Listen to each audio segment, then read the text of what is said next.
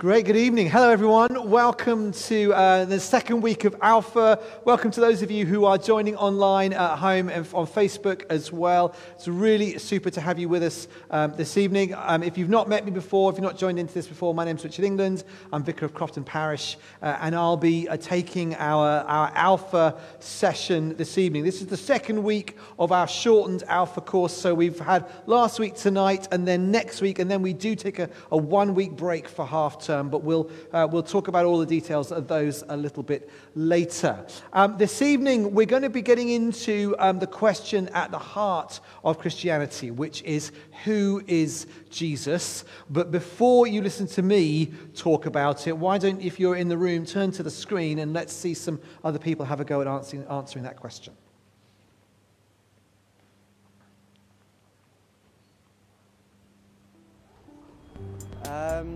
Who is Jesus? I have no idea who Jesus is.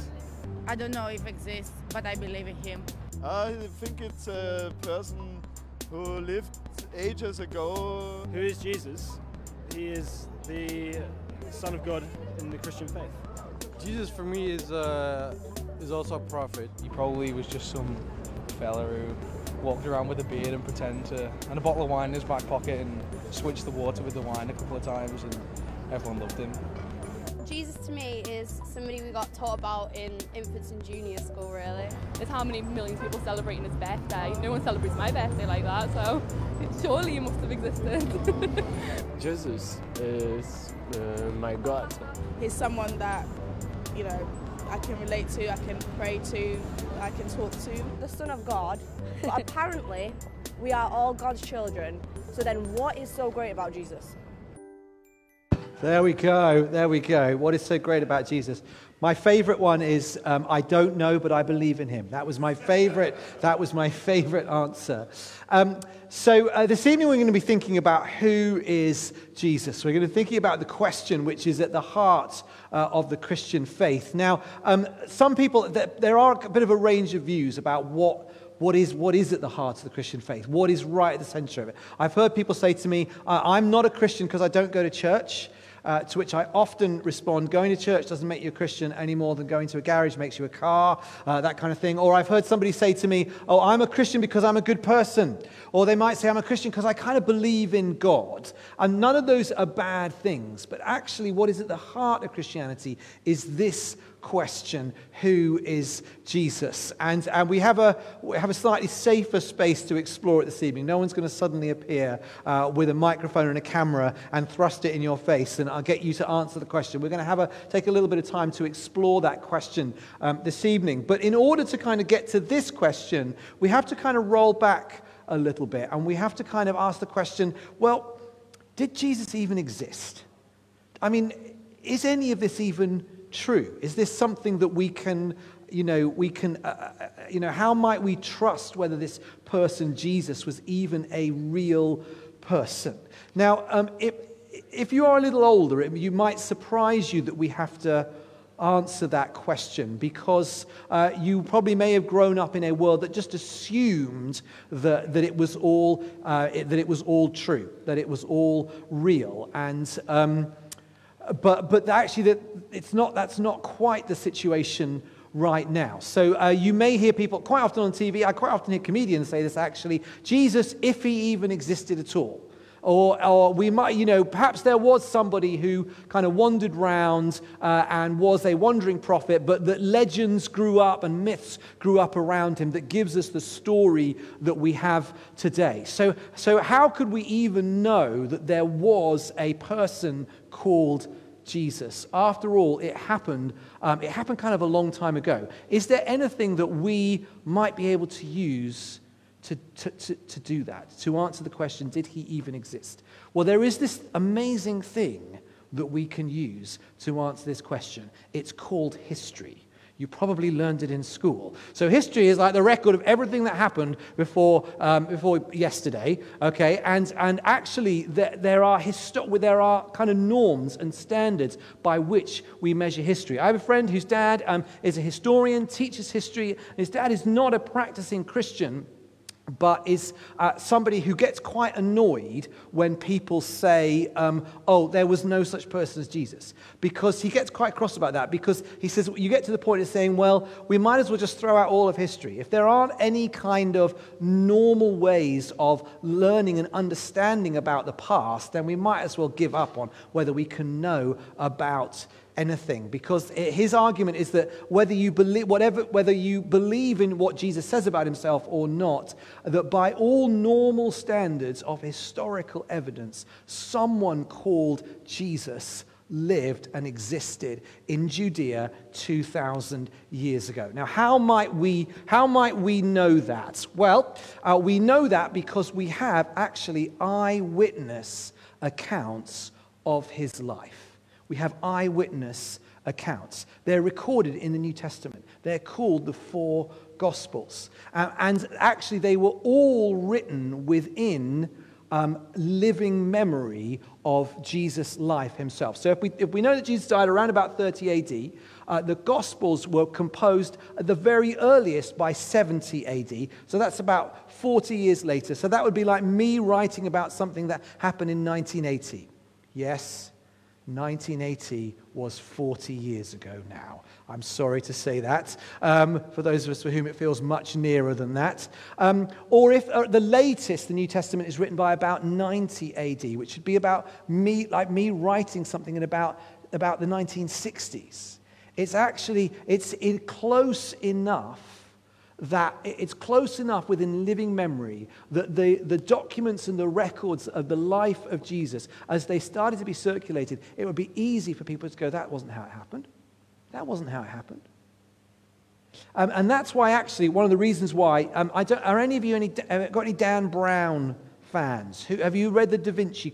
Anyone read the Da Vinci Code? Yes. Okay, so the Da Vinci Code, this was like a big thing, like a while, probably about 15 years ago now. And this idea that there are other stories of the life of Jesus, the Gospel of Thomas, the Gospel of Mary Magdalene, that tell us the truth that the church suppressed for all these years. It doesn't really work like that. The reason that those aren't in the Bible, the reason those never became popular or more widely read, was that everybody knew right from the beginning that they weren't true. They were fan fiction. Fanfic accounts of the life of Jesus, that just simply everybody knew that they weren't the truth. But actually what we have in the Gospels are the truth, the record of the account of the life of Jesus. And it's not just, and actually, interestingly, you can go and see for yourself the oldest document that we have, the oldest fragment. I've seen it twice. I've got a picture of it. Here it is here. I don't know if you can see that. That is the oldest fragment of New Testament that exists in the world. Can you see it? I've circled it in yellow. Okay, that's a photo I took. It's on display in the John Rylands Museum in Manchester. It's actually free to go in. You don't even have to pay to go in. You can go and have a look at it. This is from John chapter 18. And it's in Greek because it was written in Greek. If I were to translate it to you, which I can't because I can't do Greek, it basically broadly says what you would find in John chapter 18 of any Bible that you pick up today. This is from 125 AD. Okay? 125 AD. And what that means is the gap between these things getting written and the first bits of fragments that we have of them is really, really small. It is really, really small. So the paper trail, if you like, is really good. But it's not just the Gospels, of course. It's also, we have the Jewish histories of the time, the Roman histories of the time. The Roman histories of that age all mention this man called Jesus, who lived but who was killed by the Romans. And by the time we start to get more popular histories, by about like 200 AD, it's just a given. It's not even a question. It's just a recorded part of the history of that region.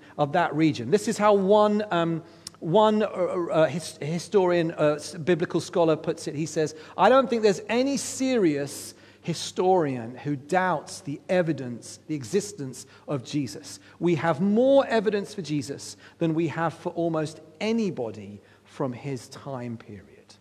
So the historical evidence is good. Who is Jesus? Did he really exist? Okay, well, let's find out what else can we know about him. What can we know about him as a person? What do we discover as we read the accounts of the life of the person Jesus. You may well have had a go at reading reading one or more of the Gospels. You may be someone that's actually been a regular Bible reader over the years, or maybe just at an impulsive moment you thought you'd have a go at it. I hope you didn't start at the beginning of the Bible, because it gets quite heavy going quite early on. But if you had a go at reading the accounts of the Gospels, what you'll discover is that actually fundamentally Jesus was just someone that lived what we would understand to be a regular human life. He was born, had parents, he had a family, he had brothers and sisters, had a slightly turbulent birth.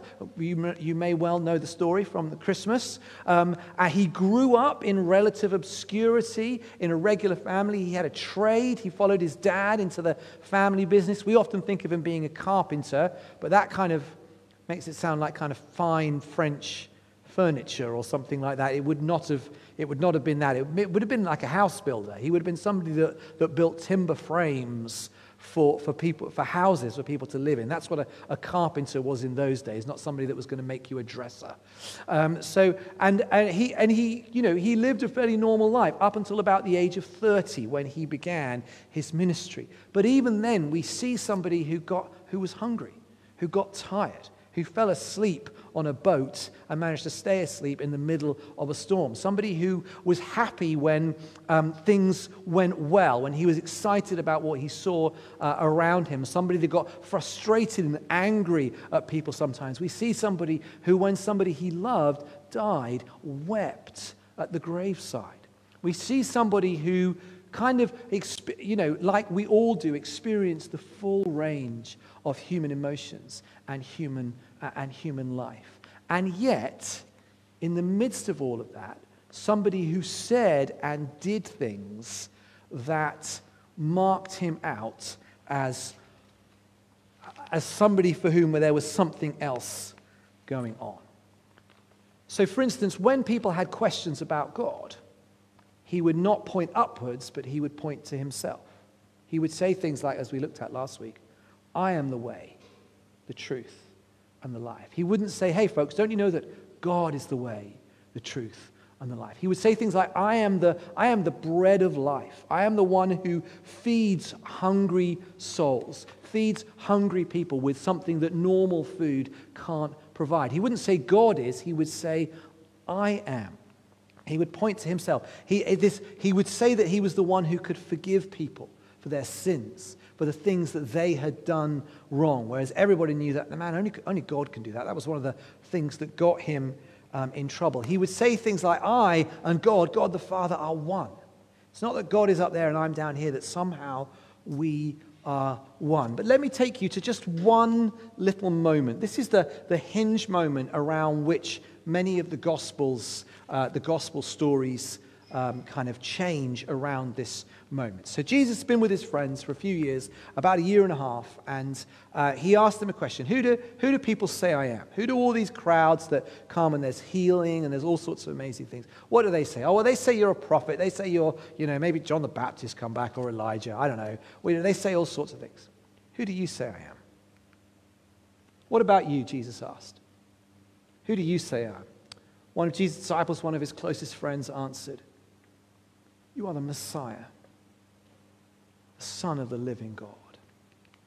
Now, if you're a good religious leader, you go, no, we've got this all wrong. There's been a terrible misunderstanding. Only God is God and I'm not. My job, that's what my job is. I'm a vicar, I'm a religious leader. My job is to help people discover God for themselves, to point towards him, not to point towards me. So he would go, oh, no, you got it all wrong. God's God and I'm not. My job is to point you to you. But he says, that is exactly right. That is exactly right. You are exactly right. What you have discovered, what you have realized, is not something that you could just work out in your minds. But somehow my Heavenly Father has revealed to you, has shown you, helped you to understand that while I'm just like you, I get hungry, I sleep, I get tired like you do. Actually, there is something more, Jesus says, to who I am. He's not just human. There's something more going on. This is how, I don't know if you're a U2 fan or not. This is how Bono puts it. I don't think you're let off easily by saying Jesus was a great thinker or a great philosopher. Actually, he went around saying he was the Messiah. That's why he was crucified. He was crucified, he said, because he said he was the Son of God. So he either, in my view, was the Son of God or he was nuts. Okay, that's Bono's view. I wonder how we'd know. How would we answer Bono's question? It's interestingly, there is an observable phenomenon of people who think they are God, or of people who think they are Jesus. Actually, we have a consultant psychiatrist who is a member of our congregation here, and he would be able to introduce you to some people he's met over his career who think that they are in some way God themselves, or maybe some kind of reincarnation of Jesus, or some other religious figure. It is actually an observable phenomenon. So was he that? Was he that? Or what about the worst alternative? What do sometimes people do to give the impression that they are somehow different or more special than the rest of us? Was he actually kind of a bad person? Was he a cult leader? Is this going to end up in Waco or Jonestown or somewhere like that? Is this somebody trying to manipulate people who are suggestible or easily, poor primitive people that lived in the first century who aren't as enlightened as we modern people are, or might believe anyone that says they're God? Is it that? How might we know if he was telling the truth? If the things that he said about himself might be true or not? What might a person look for when looking at this person, Jesus, and trying to work out whether this is all true or not? How can I know? Let me give you just a couple of things. You can read all about this for yourself in any one of the Gospels. If you don't have a Bible, we will give you one. We've got various copies of various Gospels that you are really welcome to read. So don't take my word for this. Go and have a look at it for yourself. But first of all, what about his teaching? The things he said. We spent all of last year at Holy Rood going through one of Jesus' most famous pieces of teaching, the Sermon on the Mount, where he says things like, turn the other cheek when someone strikes you. He says things like, do unto others as you would have them do unto you. He teaches a way of life. Someone once said that basically in 2,000 years, no one has come up with a better way of teaching us how to live than Jesus. No one has been able to better it. If you think about some of the most transformative movements that the world has ever seen, that have transformed our world for the better, not through force, but often by peaceful means, you will find the teaching of Jesus at the heart of them. We could look at the civil rights movement in America. We could look at actually the non-violent resistance to the communist regimes in places like Romania in Eastern Europe, much of whose kind of anti-revolution began at the doors of churches. We could look at some of the anti-apartheid movements, some of the other we could look at the anti-slavery movements against the transatlantic slave trade that arose in this country out of the witness of people who were deeply convicted because of their Christian faith that slavery had to be abolished. Because they were still, hundreds of years later, still being guided by the teaching of Jesus. Now, if he's a fraud, he's a pretty good one. If he's a fraud, he's a pretty good one. But if he's bad, then he's doing a terrible job, because everything that he said has brought good into the world, and he's really got this all back to front. But actually, if he might really be the Son of God, come into the world to do good, then it wouldn't surprise us that nearly 2,000 years later, his words still bring about change in the world. Let's talk about his example. One of the things you will see when you read the Gospels is Jesus' care, Jesus' particular care for those who are broken, for those who've been excluded from society, who've been excluded from the religious system of their time. Somehow his ability to offer care and dignity to everyone he meets, to those traditionally excluded by societies in that time, to women, to those who were sick, who were poor, those who had been discarded as tax collectors and sinners, who collaborated with the Romans or who weren't no longer acceptable to the religious system of his time. Somehow finding a way of meeting people where they were and actually setting the table for what we would consider to be normal today, which is the idea that every person you meet has intrinsic worth and value. That's just what we consider normal, isn't it? We believe in universal human rights. We believe that everyone you meet has intrinsic worth and value. I promise you that was not what they thought in the first century. That was not what the ancient world, and that's still not what many parts of the world think today. One of the reasons we think that, one of the reasons that is so normal to us, is that in this country we've had 1,500 years of Christianity, 1,500 years of reading and retelling the stories of Jesus, looking at his example. It's actually reshaped our view on the value and the dignity of people. This is a little bit of an obscure one, so we'll just gloss over it. But for those of you that would love to dig into the Old Testament, the Jewish scriptures, if you want to have a look at all of the hundreds of ways in which Jesus' life incredibly fulfills these kind of promises, these prophetic promises, including multiple things over which he had no control. My favorite one, we looked at it over Christmas, is from the book of Isaiah, where the book of Isaiah was written, is about 600 years before Jesus was born, and speaks of Galilee, of being the place where God would do something special. You can go and visit Galilee today. I hear it's nice. I know that David and Lorna have been there a few times. Is that right? It's a nice place to go. It's not that busy, is it? It's quiet, hills, no center of industry. No, not much goes on there. Do you know, in 2,500 years since Isaiah said that something special would happen in Galilee, only one special thing has happened there. No big wars, no big industrial revolutions. The only significant thing that's happened in Galilee is that was where Jesus lived. That's just one example. That was where he was raised. We have predictions about things he could have no control over, like his birth in Bethlehem and all sorts of other things. So there are all sorts of pieces of evidence that what Jesus says about himself might be true. But for the very first generation of Christians, there was one event, one thing that proved it, that proved beyond a shadow of a doubt that everything Jesus said about God and about himself was true. But to find out about that, you're going to have to come back next week.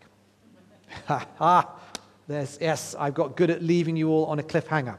So, here in the building, we're going to have a little break. You're going to get a cup of tea and a cup of coffee, and then we're going to go into our groups. Same groups as last time. If you weren't here last week, do just grab someone like Beth, and she'll tell you where to go. If you are joining in online and you'd like to join the Zoom group, then again, take a little 5-minute break.